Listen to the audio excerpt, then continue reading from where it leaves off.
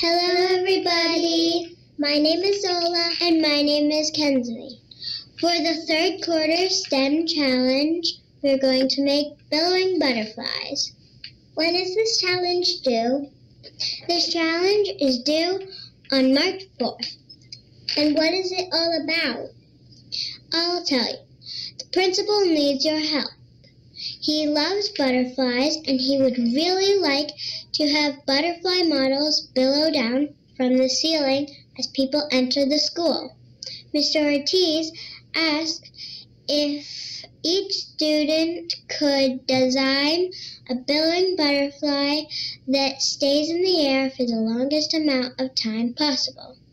What materials can we use? You can only use tissue paper and pipe cleaner.